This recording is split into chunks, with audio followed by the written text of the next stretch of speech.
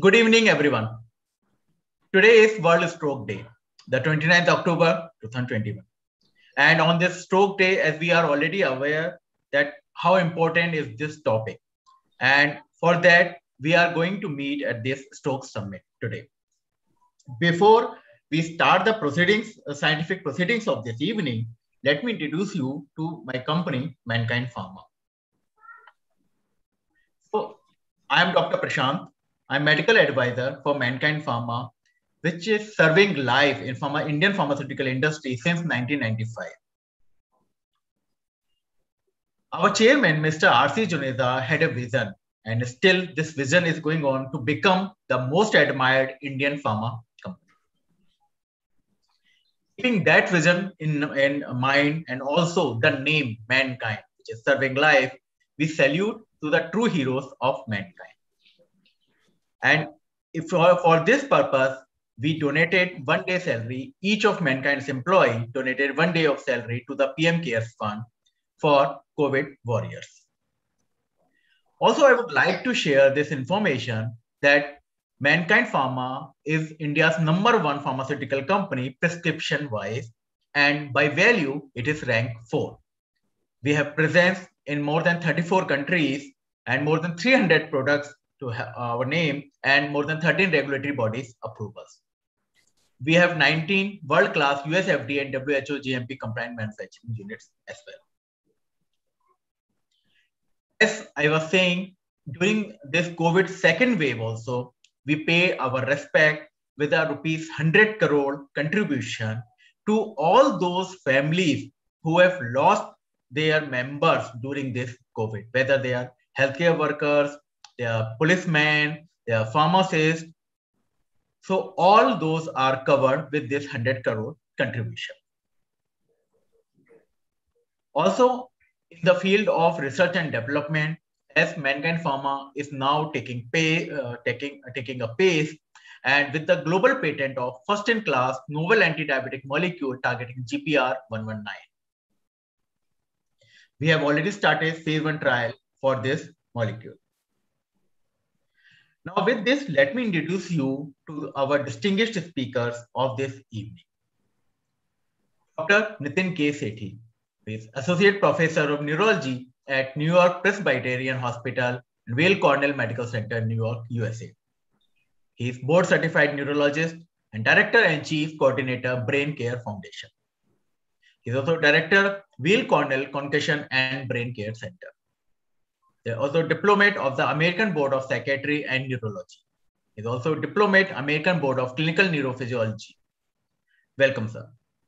Now, second speaker of this evening, Dr. Tiny Nair, sir, who is Head, Department of Cardiology at PRS Hospital, Trivandrum. He is also recipient of Best Doctor Award by Government of Kerala. He has been awarded Most Inspiring Doctor of India Award by Economic Times. He is also editorial board advisory member of various reputed journals, Indian Heart Journal, European Journal of Heart Failure, Indian edition. He is also member of the CSI Hypertension Council. Welcome, sir. So with this, I hand over this session to Dr. Sethi. Thank you, Dr. Agarwal. Can I share my screen? Please do, sir.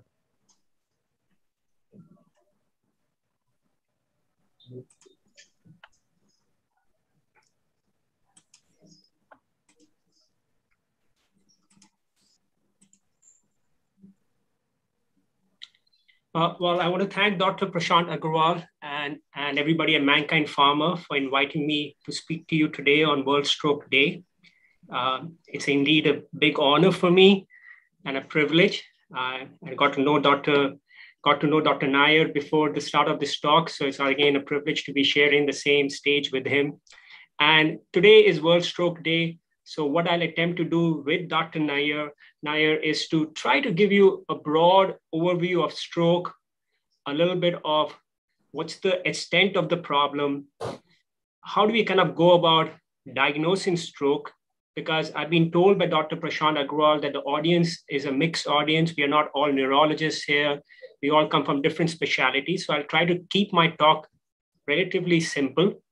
And then I'll dwell a little bit more into the management of a stroke. And then I'll leave and Dr. Nair is going to take over and he's going to handle it from the cardiology side. So I hope by the end of our talks, the audience will get a pretty good idea about stroke and what's the extent of this problem in India. And I have titled my talk, Stroke, Lest We Forget the Other 97%. And I'll try to tell you why I've written this strange heading about the other 97%. Who are these people? So when we talk about stroke, some things which are simple, a definition of stroke. So if you look at the WHO definition of stroke, it's defined as a focal or global disturbance of brain function with symptoms lasting 24 hours or longer. And the cause is a vascular cause. That's the whole thing. Stroke is a vascular disease of the brain.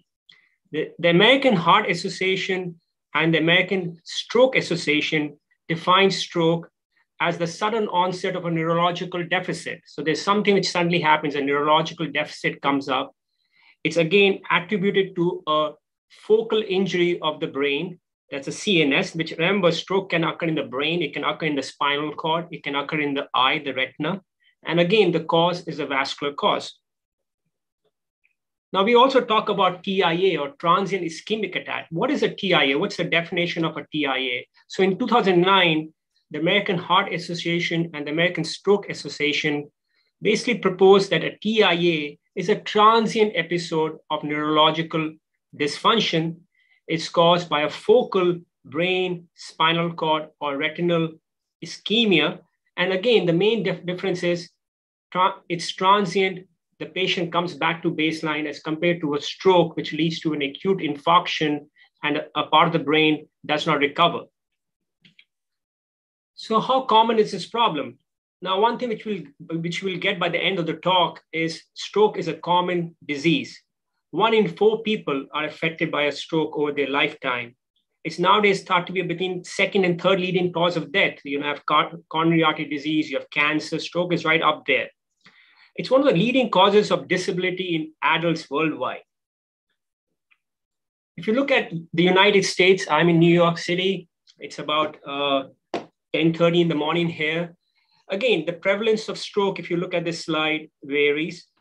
It's equally prevalent in males and females, but there's a little bit of distinction when you look at different races. So when you look at white males and white females, you'll see Black males, African-American males, and African-American females will have a higher prevalence of stroke as compared to other populations that are there in United States.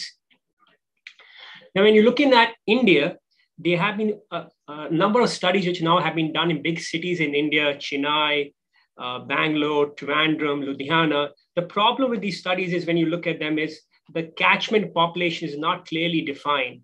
What population are we studying? Are we looking at just the rural population? Are we looking at population which is the urban population, educated, non-educated? What's the catchment area?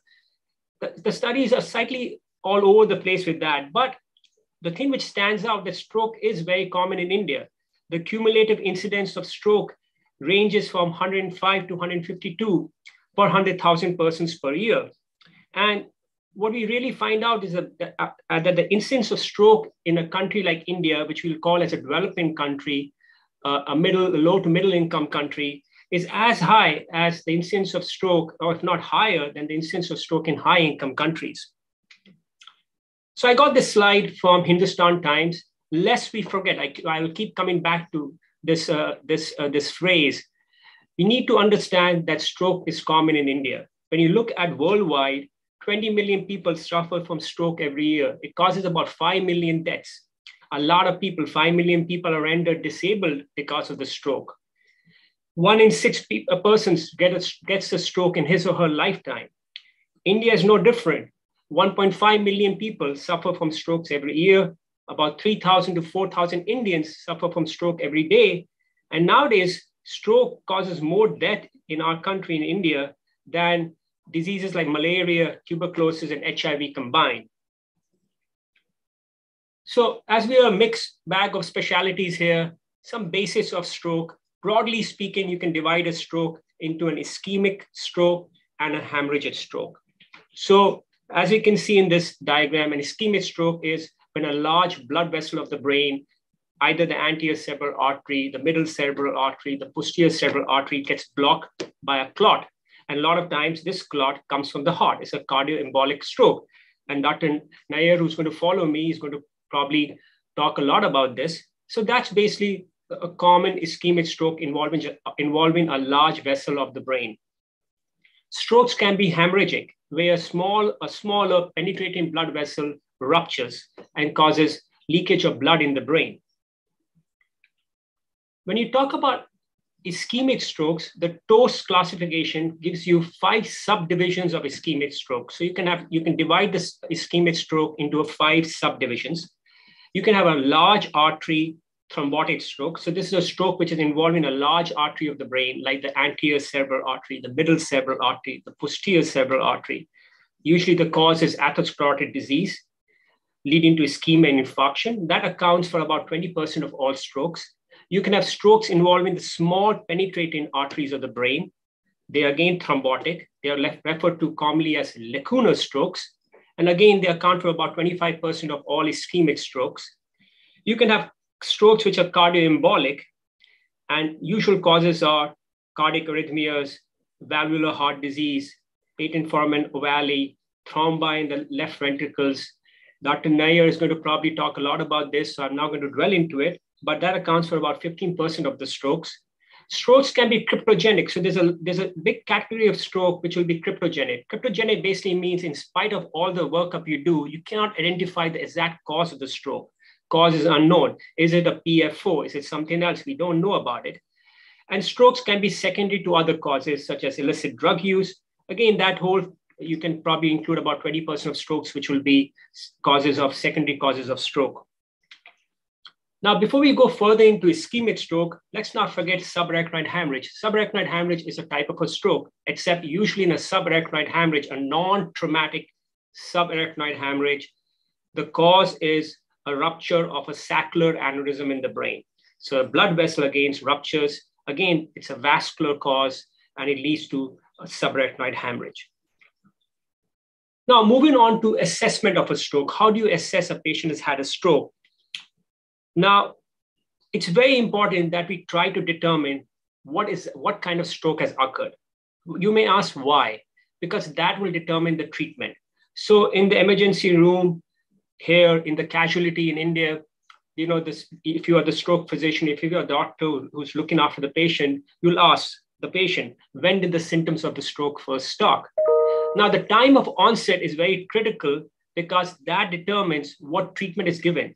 So we really need to play emphasis and try to determine the exact onset of the stroke symptoms.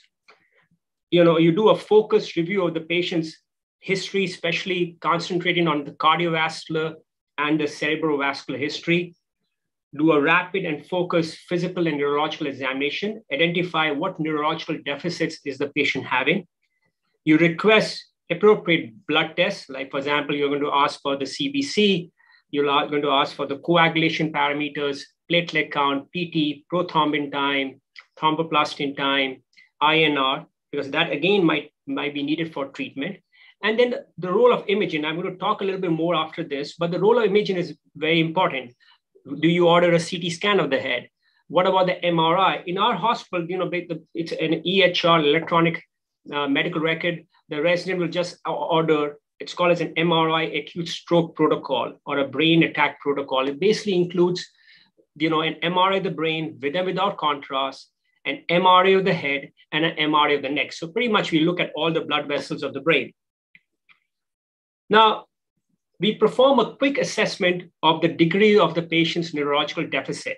So does the patient have any speech deficit? Is there any aphasia? Is there any spatial perception defect, any hemispatial neglect? Vision, is there any field cut? Is there any hemianopia? We try to grade the power. How dense is the stroke? Is the weakness, is the 1 by 5, 5 by 5? You try to grade that formally. You look for any loss of sensations. And then last but not the least, coordination and walking. Now, a number of stroke scales are there which are used to basically to determine the severity of the stroke. So when you look at a stroke scale, the idea is you use a stroke scale to determine the severity of a stroke. And the most commonly used and the most well-validated stroke scale is the National Institute of Health stroke scale, the NIH-SS scale.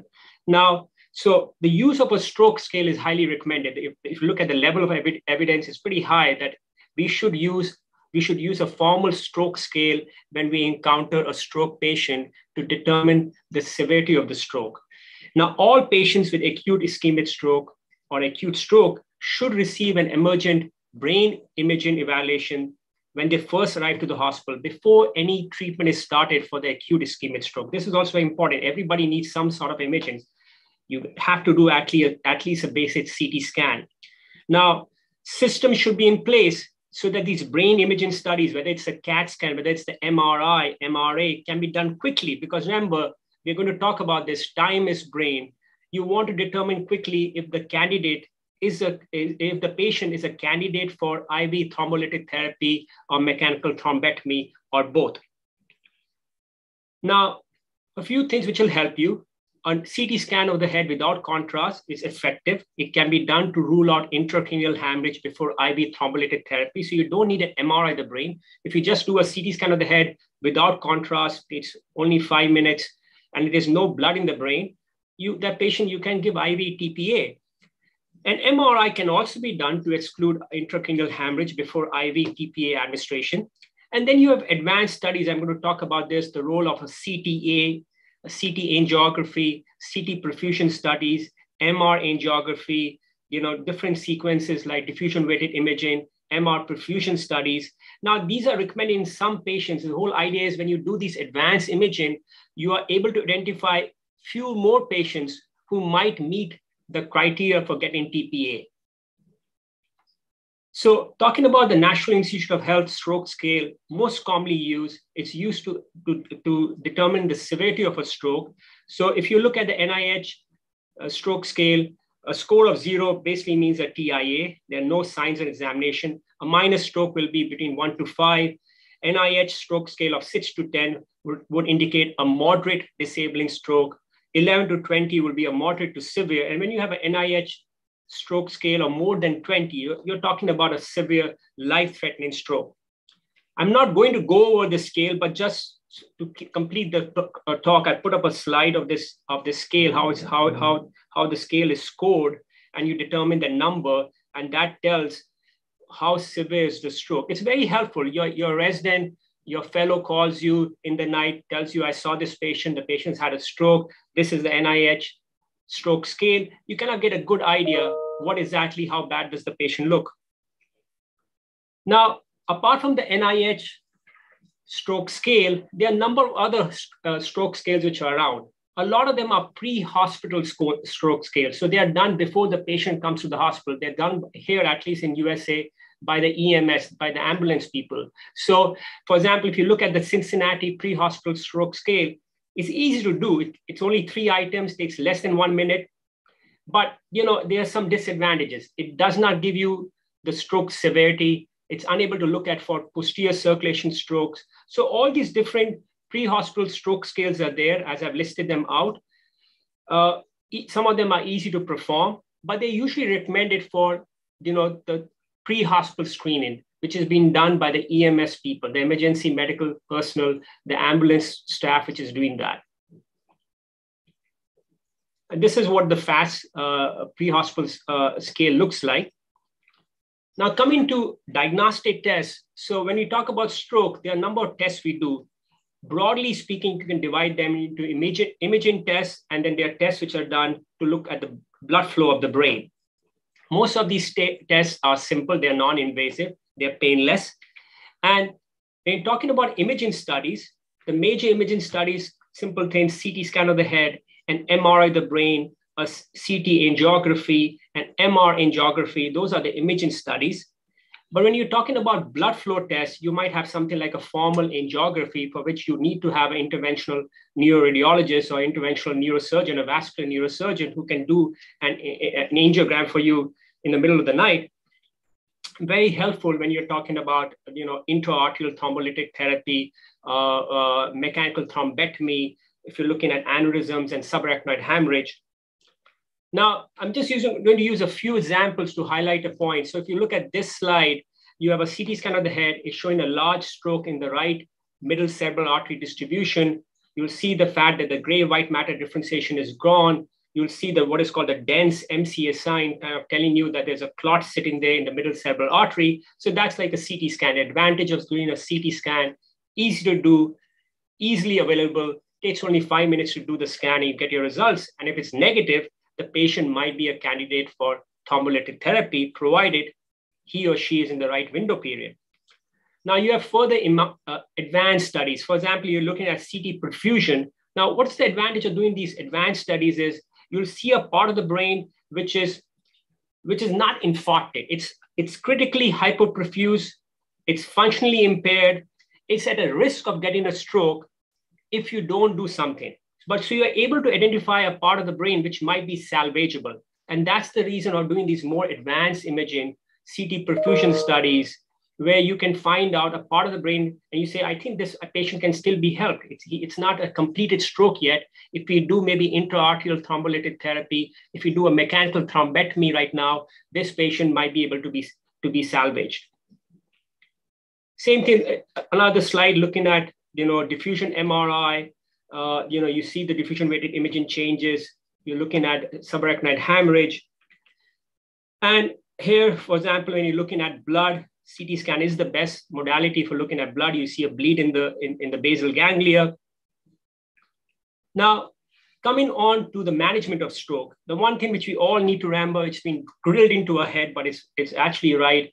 When it comes to stroke, time is brain. Now, what does that mean?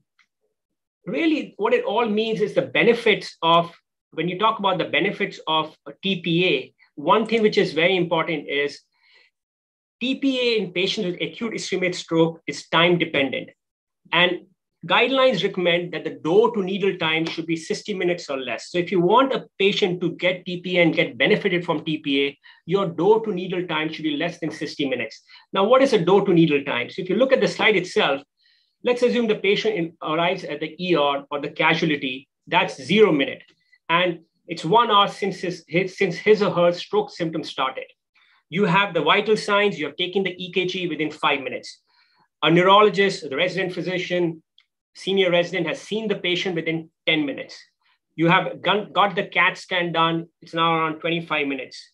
If you need a Doppler ultrasound, that's done. PT INR has come back. Within 45 minutes of the patient's arrival, you have a diagnosis. You know the patient has had a stroke and what kind of stroke has he had. And if it's an ischemic stroke, and the presentation is within 3 hours of symptom onset, well, the patient meets the criteria for TPA.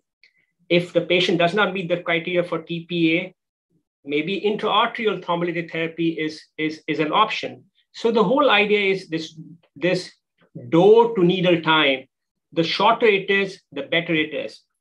In our hospital in Cornell, every weekend when the neurology chief residents send out an email, they always say, they highlight the resident who has the shortest door to needle time. So-and-so was able to get this thing done in 25 minutes. So this is something which is very important. This is something which every hospital has to kind of set up. How do you reduce the door to needle time in the patients who are presenting to our hospital with an acute ischemic stroke? Now, coming back to lest we forget.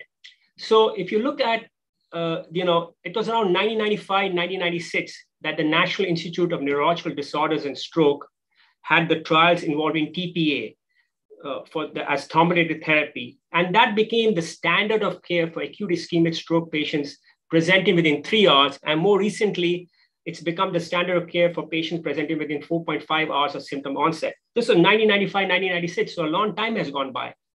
Now, MRI, and I told you about the special MRI, CT perfusion studies, you might be able to identify the penumbra, which is a tissue at risk, but it's still salvageable. And if you're able to do that, you might be able to increase the yield of the lytic therapy, especially in the 3 to 9 hours window period. Now, intra-arterial thrombolytic therapy in the 3 to 6 hours window period may also offer moderate benefits when applied to patients who have potentially a large artery cerebral thrombotic occlusion. So the goalpost is being moved further and further. Now, recent guidelines have come up that large vessel strokes can safely be treated with mechanical thrombectomy up to 16 hours after a stroke in some selected patients. And this is based on the DAWN and the DIFFUSE-3 trials. So again, highlighting the fact how important it is to really catch them, give them the right treatment, and the door to needle time I was talking about. So one thing which is very important for us to remember, especially if you're in India, is that while we have this TPA, via mechanical thrombectomy, this has revolutionized the treatment for stroke, but it's only for the lucky few who reach the hospital in time. So there are two important things. You have to be a lucky person, and you have to have reached the hospital in time. And I like to say that earlier on, for stroke, people used to say neurologists cannot do anything. They basically just do supportive therapy. No, now no longer this is supportive or a ritualistic therapy. It's a pretty aggressive therapy. You are right there and you're trying to reverse the stroke and in fact trying to salvage the brain. So this is where Dr. Nair is going to come in later on. Nowadays, when you look at stroke care, it's an interdisciplinary delivery of stroke care. So you have a patient who comes to the stroke center with a suspected stroke. The emergency measures are done. You have the stroke physician who's there. His or her role will be finding out the functional deficits, localizing the lesion of the stroke, doing the imaging, determining if the patient is a IV TPA candidate or not. But equally important will be the cardiologist who will be working with the neurologist, and his or her duty will be looking at the cardiovascular history, asking us, do we need any cardiac imaging? How do you determine the etiology of the stroke, especially if it's a cardioembolic stroke? And then you do an acute therapy, which if you decide to go with TPA, whether intravenous or intraarterial, you have, again, your colleagues involved, whether they'll be a vascular neurosurgeon, whether it's an interventional neuroradiologist, the ICU physician. And then you end up giving the treatment. And then the patient is transferred for the subacute therapy, which is usually in a stroke unit. And this is what it'll involve. Again, you'll have multidisciplinary doctors helping out. The neurologist will be managing the post-stroke complications like post-stroke seizures, any other things which are coming up. The cardiologist is still involved. He or she might be helping us with determining what's the blood pressure management of this patient. If there's a cardiac injury, how do you manage the cardiac injury? If there's a comorbid cardiovascular presentation like endocarditis, how do we take care of that? And then moving further, we go into stroke rehab, where then we have our rehab colleagues helping us. How do we maximize the physical and the neurocognitive recovery of our patient? Again, we are collaborating with a lot of the rehab doctors. So further emphasizing stroke is not just one field. It's not neurology, it's cardiology, it's rehab medicine, it's interventional neurosurgery, it's interventional neuroradiology. Lest we forget, on the picture there, I have a picture of our mobile stroke unit. It's a bus, as you can see, an ambulance. It has a CT scan mounted right inside the ambulance. So a lot of money has been invested to help increase TPA and mechanical thrombectomy use, billions of dollars. But in spite of that, the uptake is very modest, especially if you look at a country like India. Only about 1% of acute stroke patients in developing countries are able to derive the benefits of IV TPA mechanical thrombectomy. And the reasons are not hard to find. These facilities are available only in big stroke centers like big cities, like probably New Delhi, Trivandrum, Chennai. We lack supporting infrastructure. You need to have qualified stroke physicians, cardiologists, stroke nurses, hospitals, stroke ambulances. And last but not the least, the main elephant in the room, cost. So coming back to this, what happens to the 97 to 99% of patients who we cannot help with all these therapies? How do we take care of them? Few more slides. Prevention is better than cure. And on World Stroke Day, this is going to be my take-home message. Prevention is better than stroke. Now, when you come to stroke prevention, I think the one thing we all have to do as a group, we have to identify the core issues. And I've tried to list some of them. Ignorance. You'll be surprised how many people who are educated, middle-class families, educated people, they have no knowledge of stroke risk factors. Then there are people who are very complacent. They just have a very complacent behavior. They'll ignore the stroke risk factors. They have hypertension. They don't care they have hypertension. They have very poor lifestyle. They have poor health choices. They're smoking. They're drinking. They're chewing tobacco. They have this feeling, it cannot happen to me. I'll just leave things in the hands of God. Ram Bharose, everything is going on fine.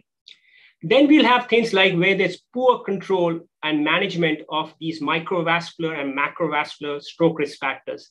And then we all to be blamed for that. Maybe as doctors, we can do a better thing. Be more aggressive in managing the hypertension, be more aggressive in managing their diabetes, their high cholesterol, if they have hypercoagulable risk factors, heart disease, if they have CHF, AFib, patent foramen ovale. Then another important point is poor compliance. Indian patients and patients around the world are notorious for being very poorly compliant with medication. They'll take the antiplatelet drug, they'll take the Plavix for some time, and then they'll stop it. They'll take the antihypertensive medicine, they'll be poorly compliant with the diabetic medications and the cholesterol-lowering medications. And then another important point is that in India, I feel very strongly that, and I come to India often, my father's a neurologist, we lack the stroke aftercare infrastructure. We are still lacking in physical therapy, occupational therapy, speech therapy, maintain aspiration precautions. We can do a better job in treating the UTIs, the aspiration pneumonias, and all of this affects the morbidity and mortality of our patients. So we can do a better job in trying to address these things. So in India, while we may not be able to improve the TPA rates, the mechanical thrombectomy rates, we can, however, address some of these above factors and lower the incidence and prevalence of stroke. So what are the Indian solutions? I use the word Jugaad, and Jugaad is actually a good word. If you look at Jugaad, it basically mentions, the Wikipedia says it's a non-conventional, it's a frugal innovation. It's called as a hack.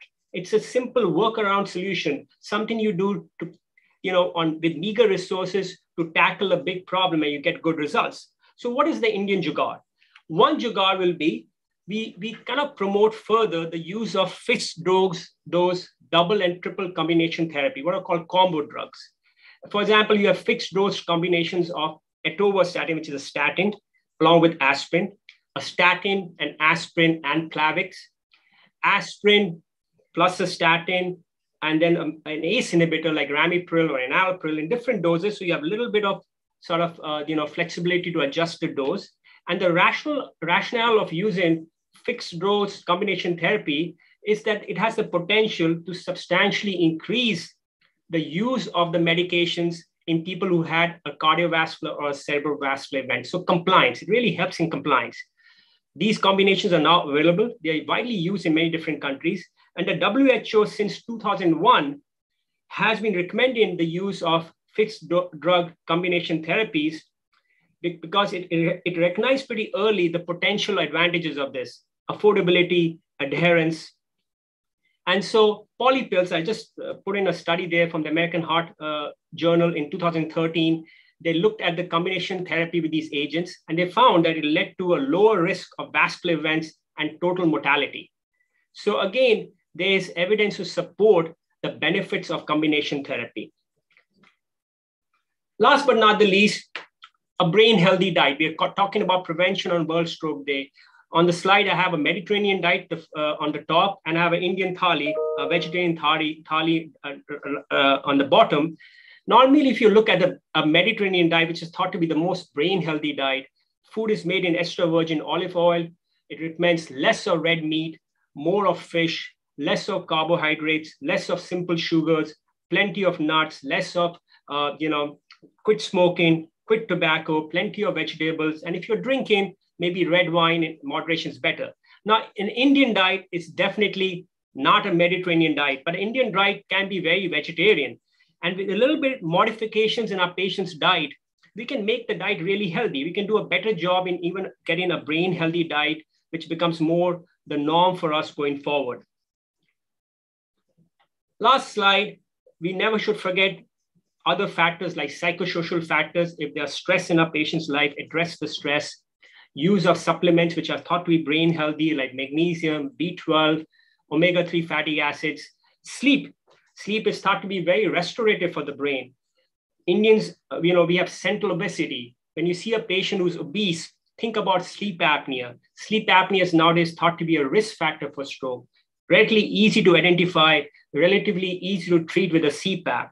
And then obviously the role of regular physical exercise. I'll end by saying we need to do education, education, education. That's what the whole idea of the World Stroke Day is. We need to educate everybody. What is a stroke? How do you identify the stroke? And what do you do when you have a stroke? Because remember, time is brain. Brain is time when it comes to a stroke. And I'll stop here. It's World Stroke Day. I thank Pharma Mankind for allowing me to talk to you. And I'll stop sharing now. Thank you, Dr. Sethi, for that true neurology polypill for the treatment of stroke, I suppose. Give me a moment's time. By the time I share my screen. Yeah, there we go.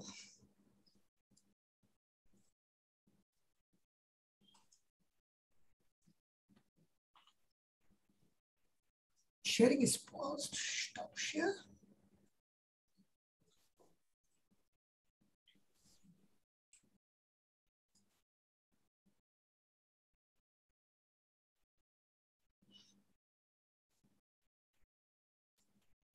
Is my screen visible and am I audible? Sir, screen is not yet visible, sir. Yeah, now it's now it's visible, sir. Thank you. Those are my disclosures. So, that is a picture from the Washington Post where they featured this gentleman. His name is Rodney. Rodney is standing second in that picture with his cardiac team who did an PCI for a myocardial infarction. And then he came into the news because he was running the Boston Marathon post-PCI, right? Myocardial infarction, heart attack, and he had an angioplasty done, right? So from Boston to Mumbai, look at those two people. Those both had CABG done in India, and they are on their morning jogging.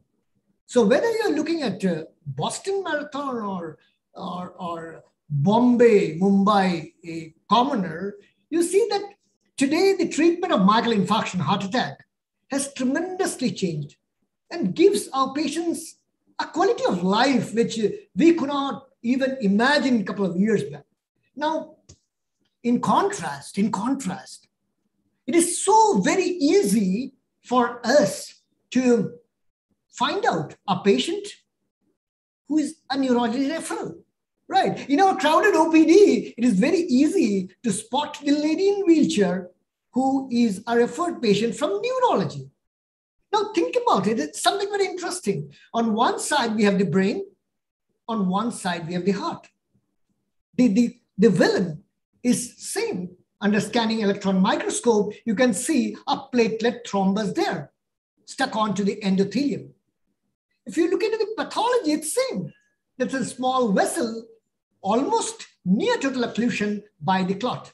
So pathology looks same, the villain looks same. But so much of a difference it makes a difference between the recovery where most people come and ask us, how long can I jog, can I swim, can I run?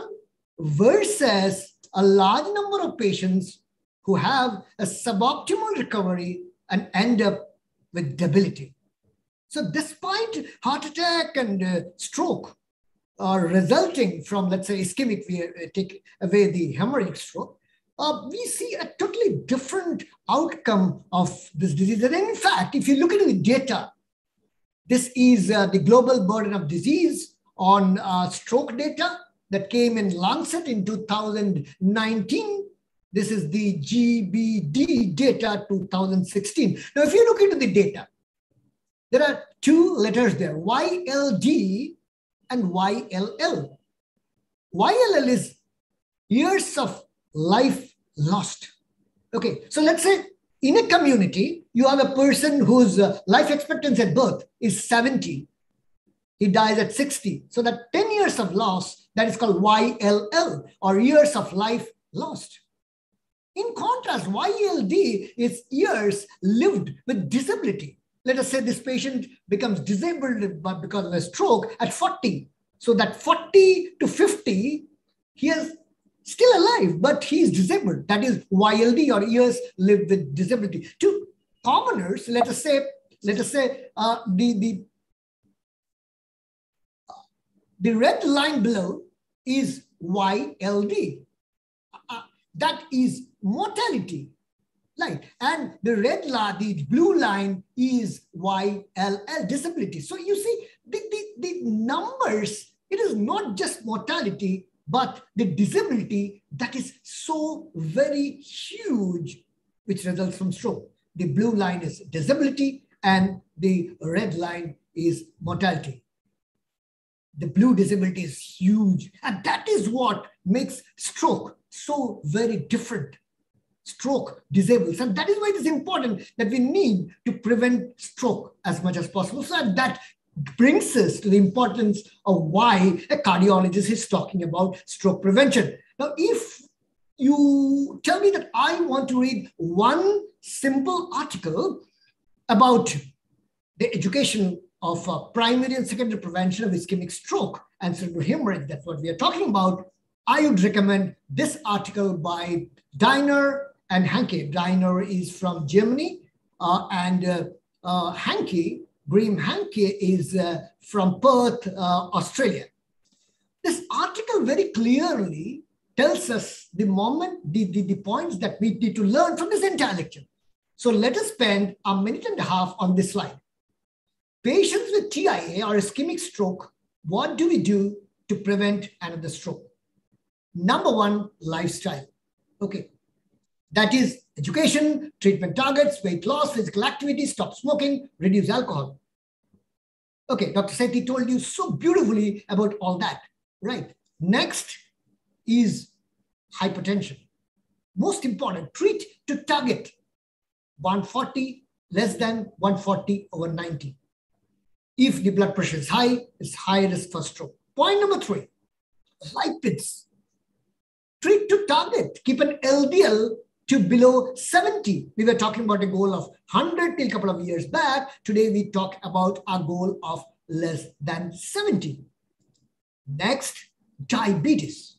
It is important that we keep diabetes under control. So, lifestyle, hypertension, lipids, diabetes. These are the basic tenets of control of risk factors, the traditional risk factors for a cardiovascular disease, right? And that brings us to antiplatelet therapy.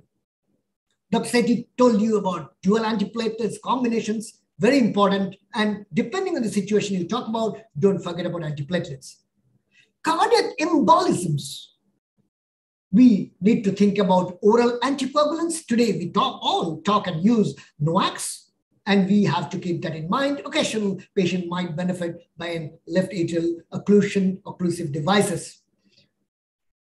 If we are talking about an embolic stroke of unknown source, we call it ESUS. Embolic stroke of unknown source. We don't know from where the embolus came, and we talk about aspirin. Patent foramen ovale is becoming an important talking point. Many patients might have a stroke with nothing obvious, but a patent foramen ovale. It's a gap between the atrial septum. Normally, the blood flows from left to right, but in times during Valsalva, a little bit of blood and some clots might flow from right to left and create a systemic embolism. We can go ahead today and close our PFO. We'll spend some time on that.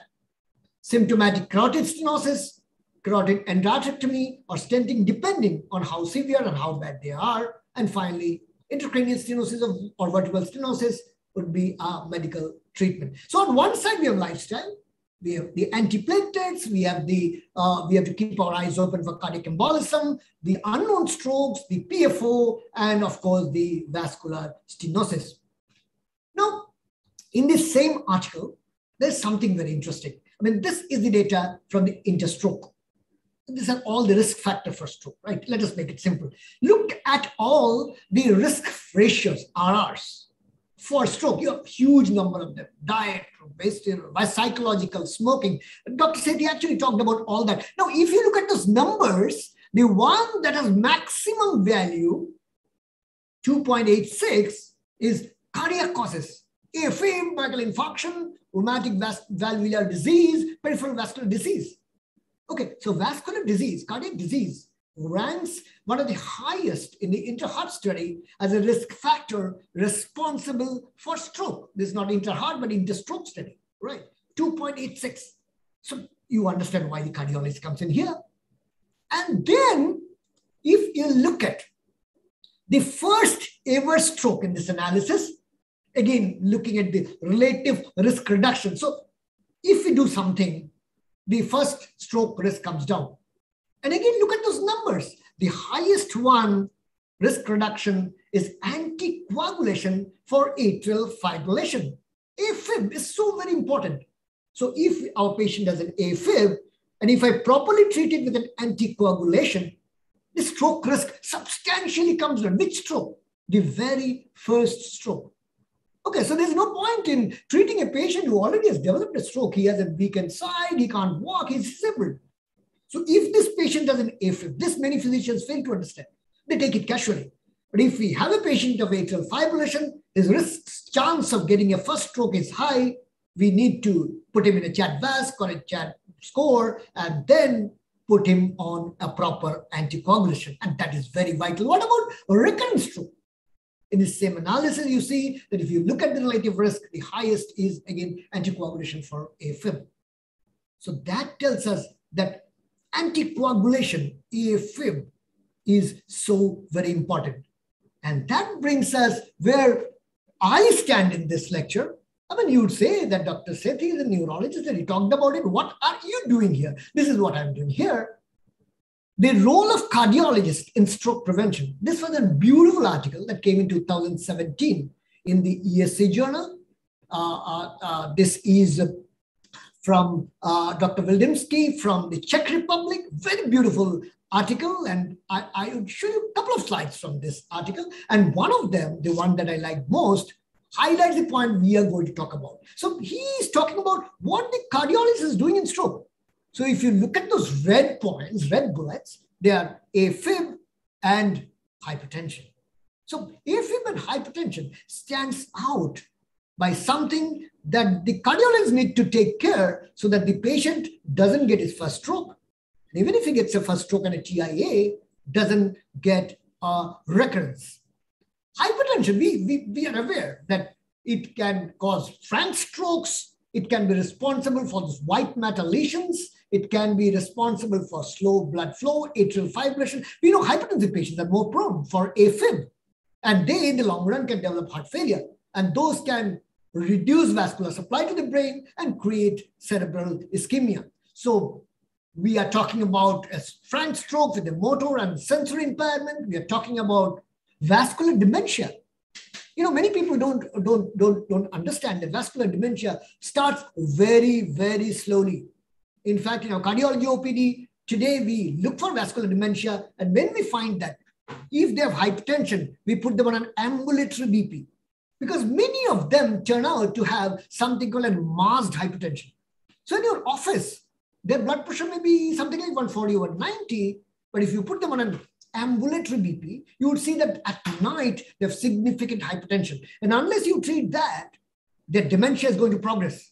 At a time when we see them, you put them on a mini mental scale, you find that they have slight dementia, right? The wife says that my husband forgets where he put his keys, forgets about birthdays or car keys and mobile phones. But that, if that patient has a nocturnal masked hypertension, unless you treat it, it's going to end up in a true vascular dementia. And of course, a cognitive impairment. Now, from hypertension, the other major factor we know is AFib, atrial fibrillation. Many people don't understand that atrial fibrillation, the very presence of atrial fibrillation increases stroke risk by 5 times higher. So if your resident shows you an ECG that shows an AFib, think in your mind that your patient has a 5 times higher chance of stroke and a double the mortality. 5 times stroke and twice the mortality just because he has AFib. 25% of AFib patients are asymptomatic. You pick up AFib in the ECG and tell them there's an irregularity, you will say, oh, doctor, I feel fine. Okay, 25% are paroxysmal. That is even a big problem. A bigger problem because when you take an EKG, their EKG is fine. And when you examine them, they're fine, but they might have proximal AF when they're at home or they are asleep. So unless you do a prolonged Holter monitor, maybe 24 hours or even 72 hours or even a week, you may miss out a proximal AFib and they might end up in a stroke.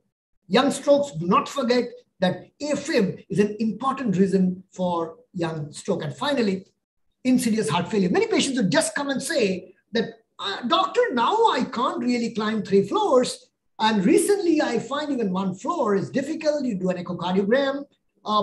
They may be their ejection fraction is near normal or slightly depressed. You can't find any slow cause. You do an angiogram, it's normal.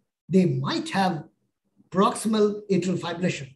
And that might be responsible for the progressive worsening of heart failure, tachycardia-induced heart failure. Now, we know that today we have NOACs, right? And NOACs are something that has given us a tremendous advantage, better than VKA, efficacy-wise better than warfarin, safer than VKA, safer than warfarin, no need for monitoring PTINR, but then in Indian setting, they're costly because in India, hospitalization is not very costly, testing is not very costly, but the drug is costly.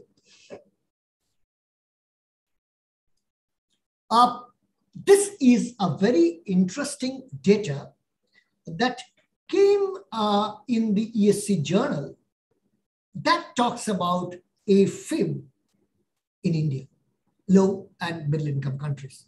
Now, this is something very thought-provoking and interesting. Look at the data.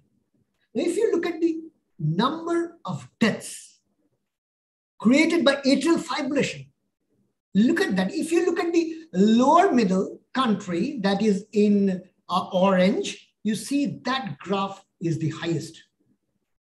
Now, it's not the lowest income. It's not the highest income. In fact, the low and the high are almost same bottom there. Why the high and low are there? Low is not much higher in incidence because lower income countries, the food is bad, they have to work hard, and there is no much risk of atherosclerotic vascular disease.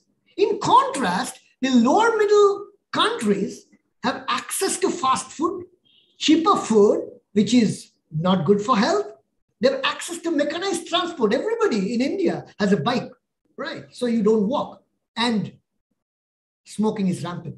So you have smoking, you have fast food, you have access to fast food, you have good income, and you don't exercise much because India is a country, it's a hub for IT now. So all young men and women sit in front of computers and work, they don't exercise. And of course, everybody has a mechanical transport, you don't exercise. That's the reason why. And of course, high income countries, US, they're all reading about good health. Everybody is talking about good health. They have good health insurance. They're talking about diet. They do exercise. So it is the lower middle countries that are in real trouble. Not just that. Look at the DALY. There's a disability adjusted life years, which is a combination of YLL and the YLD that we just saw. And you find that, again, DALY is higher.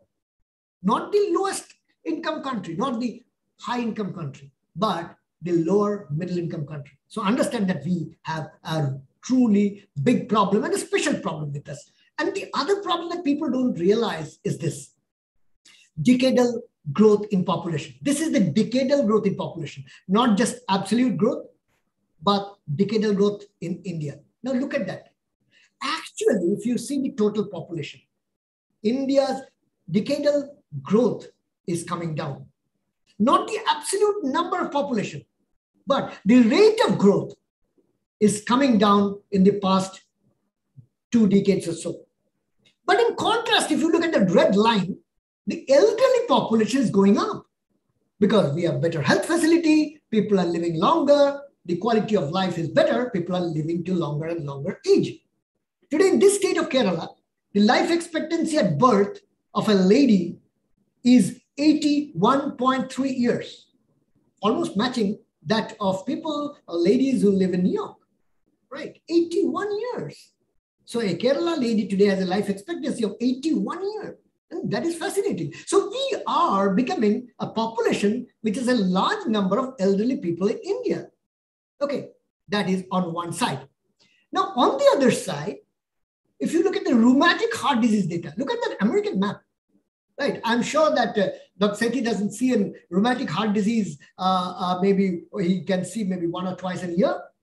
But look at the Indian map. On one side, okay, the growth rate or the increasing number of rheumatic heart disease is somewhere there less than 5 to 10% color-wise. But you see that dark blob, we have a huge burden of rheumatic heart disease still left in India, who had a rheumatic fever maybe 3 decades back and has a rheumatic valve disease now.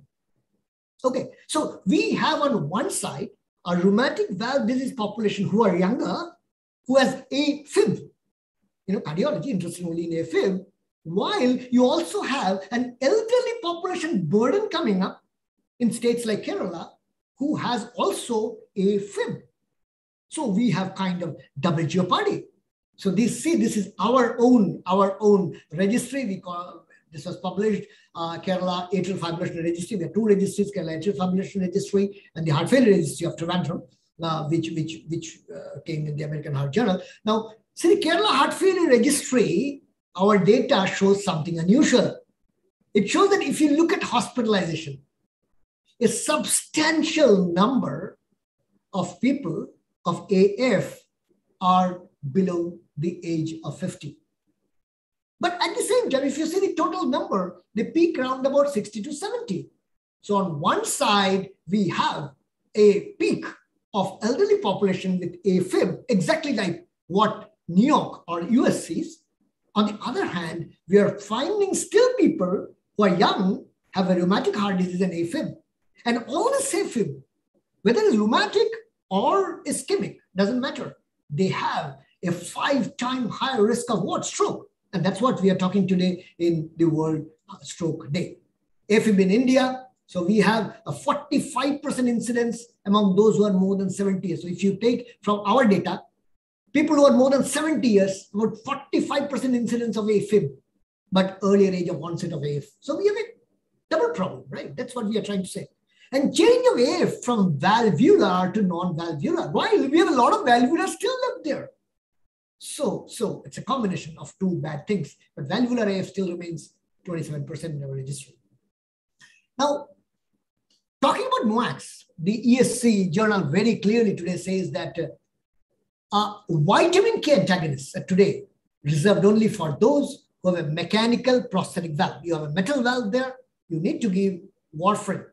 Okay, if you have a moderate to severe mitral valve stenosis, you need to give a vitamin K antagonist warfarin. For everything else where you need an anticoagulation, whether you're mild to moderate other valve disease, bioprosthetic valve, mitral valve repair, PTAV or TAVI, hypertrophic cardiomyopathy, and of course the entire arena of people with ischemic AFib, we can prescribe NOACs for them. So NOACs has changed their profile from where they were just indicated for ischemic AFib. They're indicated for all kinds of AFib, excepting mechanical prosthesis and severe mitral stenosis for treatment and prevention of stroke. Now, this is a beautiful article about cryptogenic stroke and patent foramen ovale. We should spend a minute or 2 on PFO, patent foramen ovale, before we close. Patent foramen ovale, as you can see there in that TEE picture, is a small gap in the atrial septum. On that picture there, you see, what you see on the left of your screen is right atrium and right is the left atrium. And that gap there in that white area, I have marked it with arrow, is the atrial septal defect. It's not a true defect, but a flap valve kind of defect, which we call as patent foramen ovale. Now, if a patient has a patent foramen ovale, there's a chance that material from right atrium during Valsalva maneuver, during straining at stools or even laughing, coughing, or day-to-day activities might go from right to left, embolize and create a stroke. Okay, so patent foramen ovale needs to be kept in mind, and that is how a patent foramen ovale looks like. Today, we can use an umbrella device and close it non-invasively and make sure that the patent foramen ovale goes away. So the question comes in, which patient needs a closure of foramen ovale? Because if you do a routine echocardiogram for healthy people, you find about 15% of people have a foramen ovale, patent foramen ovale in all the echoes that we do. So do we go ahead and close every foramen ovale? Not necessarily. And this should be, when people looked at the data of closing foramen ovale in patients who had a stroke and looking at recurrent stroke prevention, see that all trials, close, respect, reduce, PC, closure, everything shows that there's benefit with a hazard ratio of 0.42 and a fairly tight confidence interval, which means that you do benefit. If there is a stroke, there are no other obvious causes. I repeat, no other obvious causes for stroke, no AFib, no clot seen, no other obvious reasons for AFib, for a stroke. Go ahead and close the foramen ovale and you would benefit. Now, there is a small flip side that as you close with the closure device, you have a chance of slightly increased atrial fibrillation and flutter. That is because you're putting a foreign material in the atrial septum and that is snug fit onto the defect. So obviously a mechanical compression creates a nidus for arrhythmias, but that arrhythmia is normally short lasting, few days, and it goes away and does not really create much of thromboembolism. So there is a statistically significant increase in atrial fibrillation. So it is important that we decide whom should we send for a device closure for a PFO. So I think at the end, this is extremely important. Let us spend a minute and take this on because it is extremely important. So let us say a person whose biological age is less than 60, meaning that he is fine. He might be more than 60, but he is fine, fit and runs around. He is not frail. And he has an ischemic stroke. And you do an echo and you find there is a patent foramen ovale. So this is a gentleman who is less than 60, who has a stroke and a patent foramen ovale, right? So first thing is look for a large artery atherosclerosis. Is there a large artery gross atherosclerotic plaque? Because that might have embolized. Second, look for a cardioembolic soap. Look into the heart for LV clot or a LA clot. Look for an arterial dissection somewhere and look for a hypercoagulable state. So you're looking for a source of thrombus in the heart, a source of plaque in the artery, a source of plaque in the arterial wall, a dissection, a hypercoagulable blood, or maybe a large artery atherothrombosis or a small artery defect. Now, if you don't find any of those, then look for the standard risk factors. Is there hypertension uncontrolled? Is there uncontrolled diabetes? Is there autoimmune disease? Is there excess use of drugs or alcohol abuse? Drugs like cocaine can give rise to arterial thrombus and vasospasm, right? So you look for sources of thrombus inside the artery, inside the heart. You look for risk factors. If still the answer is no, look for atrial fibrillation. Your patient might still be in sinus rhythm, pulse rate is normal. Put on a Holter monitor for 72 hours. If needed, you are suspecting even for a week and find out is there atrial fibrillation or flutter. Now, if that answer is still no, then think about the patient's condition. Is it that the patient is extremely ill and he would not live more than 1 year? Does he have end-stage heart disease, lung disease, cancer, a cardiac tumor, endocarditis, septicemia, or severe valvular pathology? Right. Now, any of these boxes, if any of them tick yes, don't send them for PFO closure. Send them for a medical therapy. So if you have a large artery atherothrombosis, a cardiac source of thrombus, a small vessel disease, arterial dissection, hypercoagulable state, or a host of risk factors, diabetes, hypertension, autoimmune disease, drug abuse, or you have a clear atrial fibrillation, either by EKG or a Holter monitor, or you think the patient is not going to live long, he has a terminal heart, lung, pulmonary disease, or an end-stage cancer, no PFO closure. All these patients go for medical therapy. And if the answer is still no, then you think about PFO closure. So very clear, look for sources of thrombus, look for multiple risk factors, look for AFib, look for the general big picture. If everything is negative, you think about PFO closure. Couple of points that enhances reasons for going for PFO closure are, number one, prior venous thromboembolism, which means you have a right-sided thrombus. There's a chance that this might cross over from RA to LA and cause a systemic thrombosis, systemic embolism. Second, multifocal cerebral defects. You have a shower of embolus and you can't find anything anywhere. You're suspecting this might be embolism crossing through the PFO. You have a largish PFO or a true atrial septal aneurysm. Because of lack of time, I'm not showing you a cause of atrial septal aneurysm, but there might be atrial septal aneurysms, which actually forms a nidus for a clot. And of course, Eustachian valves or Chiari network. These are small networks of mesh seen in the right atrium. They are remnants of the valve inside the right atrium, and they can be a source of thrombus. So if they are there, it forms an additional risk for PFO. Finally, stroke prevention, atrial fibrillation, looking forward. We need to look forward, right? And we have so many trials that are just coming in. And you see, we did not stop short at 2000, but open up to, you have trials planned up to 2030. And basically you can see three clear streams. The top line of trials like the LAAOS, the Closure AF, the AMULET, the ASAP, the WAVE, and the occlusion AF trial are basically about LA appendage occlusion devices. So if you have a stroke and no other source, or an AF, you occlude the left atrium by a device, like a Watchman device, what we get today. Then we have the NOAC trials, the Invectors, the Pacific AF, the NOAA, the Atticus, the NOAC trials. And of course, we have the monitoring trials. Either you put in a loop monitor, a long-term monitor, or devices to monitor therapy. That is monitoring trials, and we would all wait for the results. And that just reminds me that, do remember that this randomized double-blind trial involving 20,000 patients was conducted over a period of 10 years. So a lot of good trials come, huge database, long period of trial. But then at the end, unfortunately, we have forgotten why we did it, right? Why did we do it? So sometimes it is funny that we forget why we did a huge trial.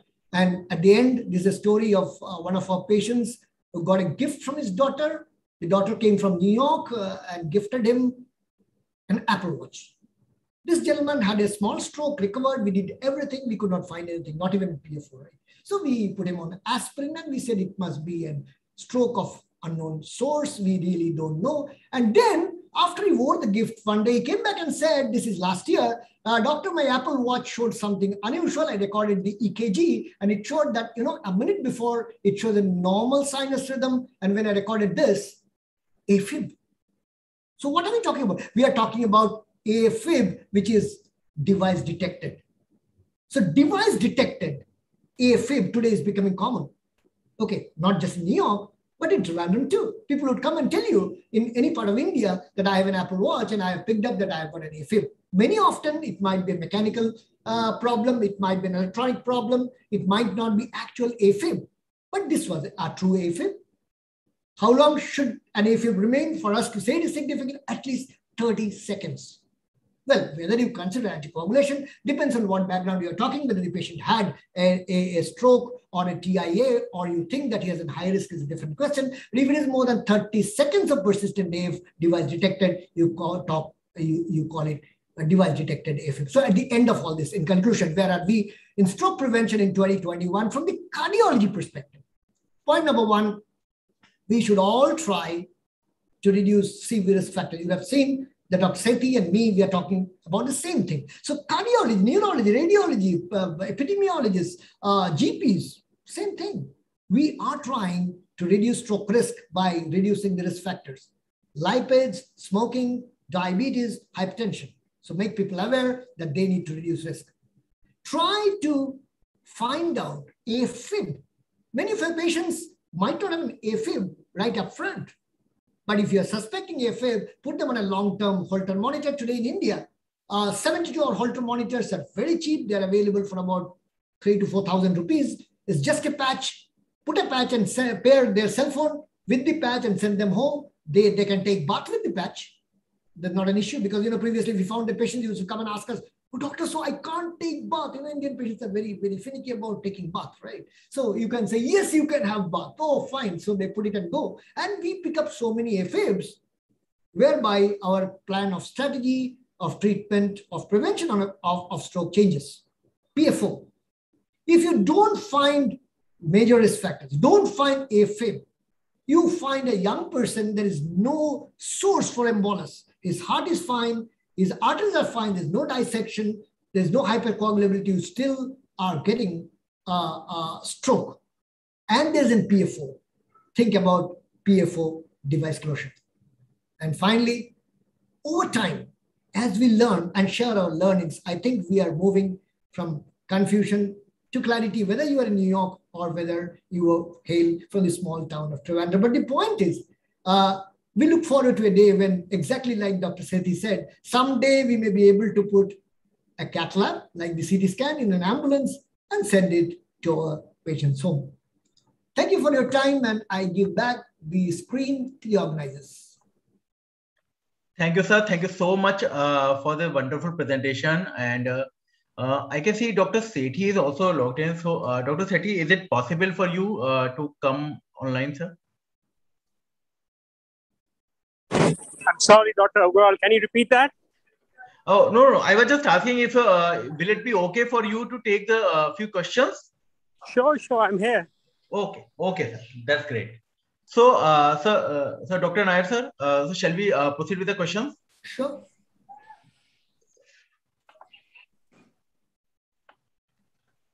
So, there is one question specifically to Dr. Sethi. Sir, excellent presentation. My query is regarding the modifications you mentioned are required in the Indian diet to make it a brain healthy diet. That's a good question. And that's the reason I put that slide up. We really have not looked at a brain healthy Indian diet. And that's what I think we should do. As Dr. Nair said, we have to work collaboratively, and stroke prevention is the way to go. And on World Stroke Day, that's maybe one thing which we should all study.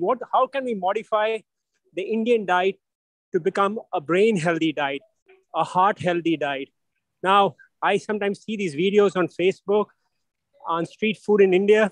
Some of them is really scary. The chunks of Amul butter, a lot of oil. And that's not how food is usually made at our homes. But, I personally feel a little modification of the Indian diet can make it even healthier than the diet what we have right now. And we can kind of strive to have a diet which is brain healthy, heart healthy, because the heart and the brain are very closely connected. What's healthy for the brain is healthy for the heart. What's healthy for the heart is healthy for the brain. So I think it can be done. It needs people to get involved, a few studies, and then we come out with a brain healthy Indian diet. Thank you, sir. Can I add something? Yeah.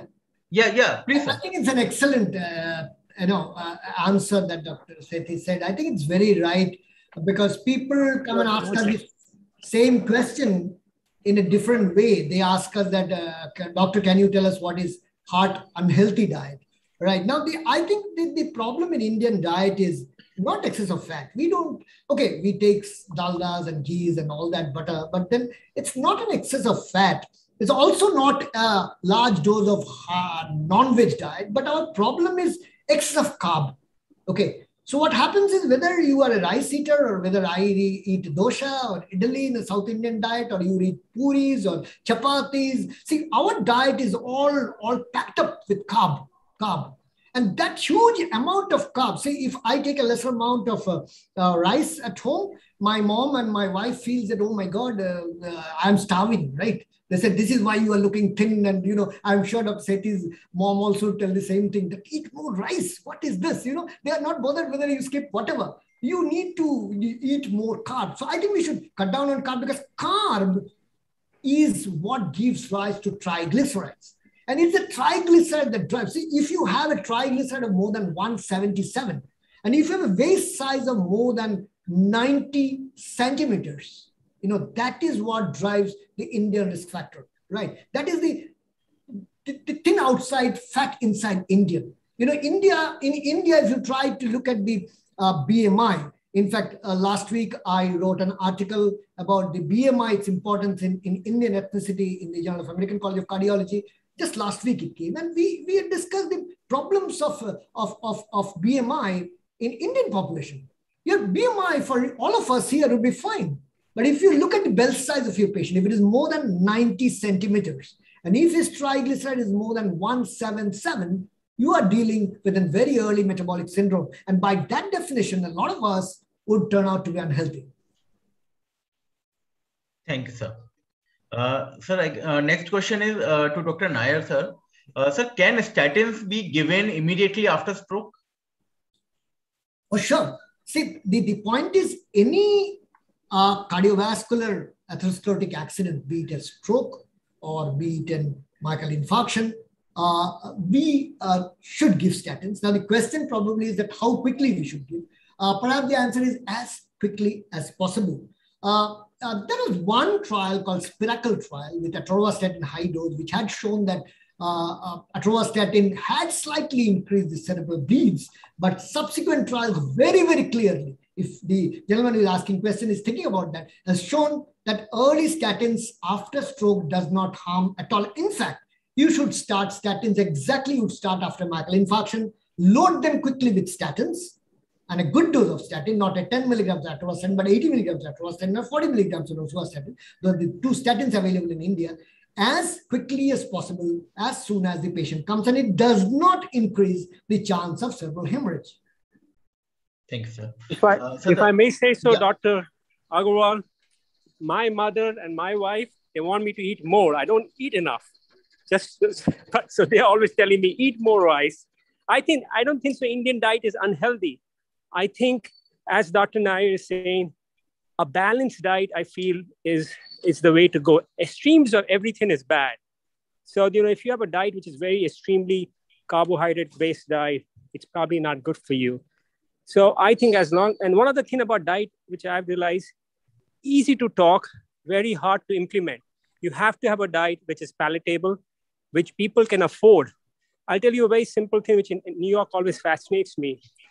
You go to KFC in New York, your McDonald's, you'll get a whole bucket of chicken for a few dollars. A salad costs much more than that. Why? Healthy food nowadays has become more expensive than unhealthy food, which is fast food. And unfortunately, I think in India, we are going to probably have heart disease and strokes increasing because of the younger population's diet is changing and changing rapidly. Thank you, sir. Sir, Dr. Sethi, the next question is for you, I guess. A patient of stroke develops convulsions. So is anti-epileptic to be given? If yes, for how long? That's an excellent question, and thank you for asking that. I'm an epileptologist, so post-stroke seizures are common. They may occur in the immediate after setting of a stroke. That means, let's assume you had a stroke, and right after that, soon after that, the patient has his first seizure. The usual practical approach is you cover them with an anticonvulsant because a seizure is not good in stroke recovery. You can use a broad-spectrum anticonvulsant. Levetiracetam is very good. Any broad-spectrum anticonvulsant, valproic acid, cheap, very good. You cover them with a broad-spectrum anticonvulsant. My approach is let them stay on that for about 3 to 6 months. Some point, once the acute stroke has passed, they are doing rehab, they're recovering. You do an EEG study. You try to find out, do they have an underlying seizure potential? Is there misfiring coming from the brain? And then you make a call whether you want to continue the anticonvulsant therapy or you want to stop it. So that's the way I would approach it. Thank you, sir. Dr. Nair, sir, this question is for you, sir. If there was a strong family history of vascular events like thrombotic CVA and or CAD, then how to prevent getting stroke in the other members of family?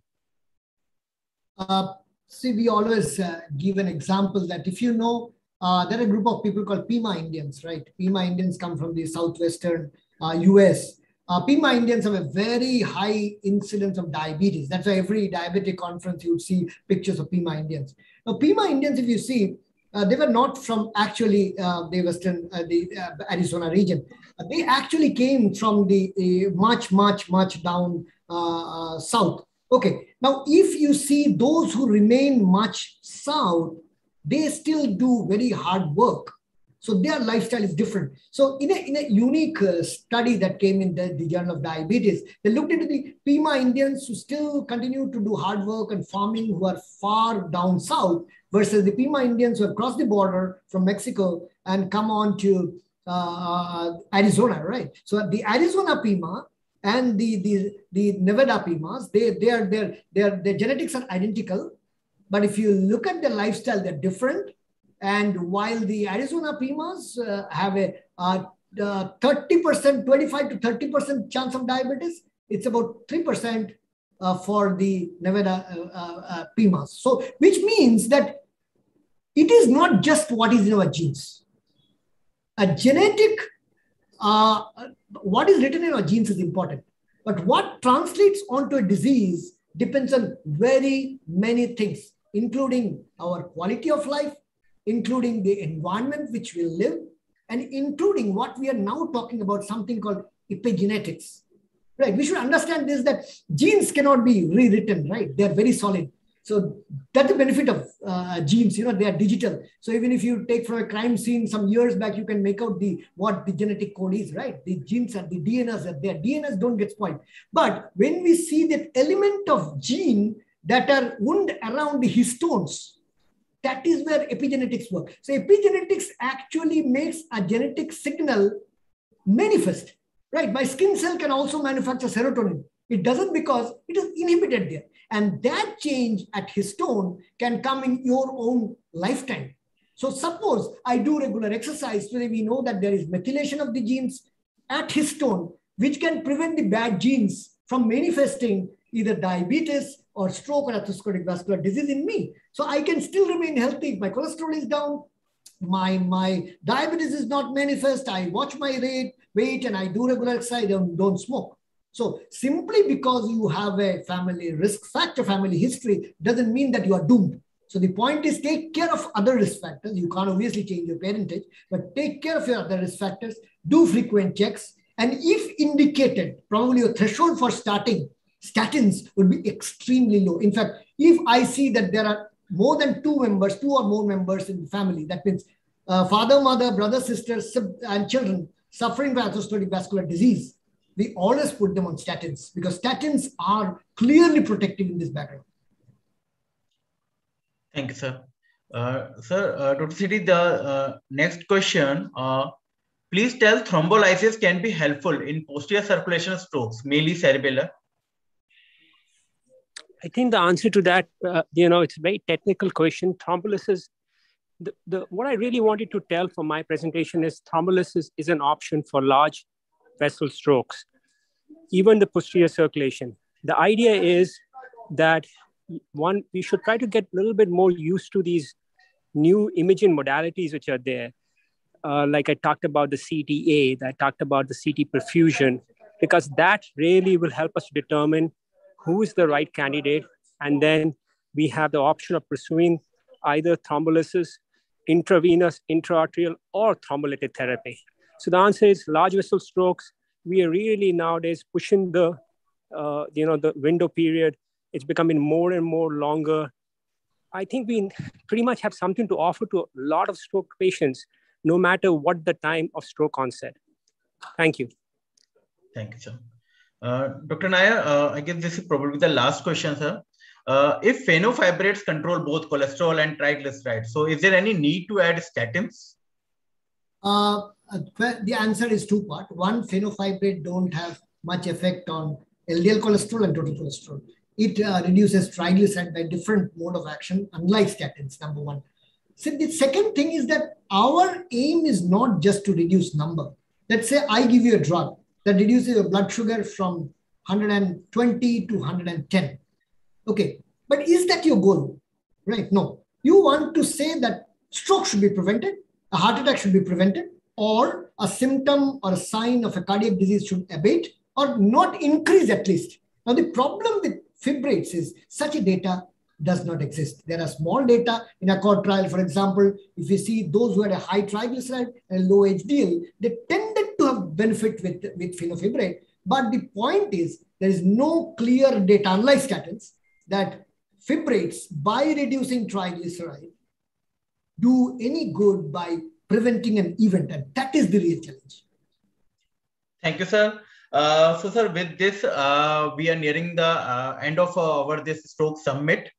And so on behalf of Mankind Pharma, I thank you, both of our speakers, Dr. Nair, sir, and Dr. Sethi, sir, for the wonderful presentations and handling all the queries from our audience.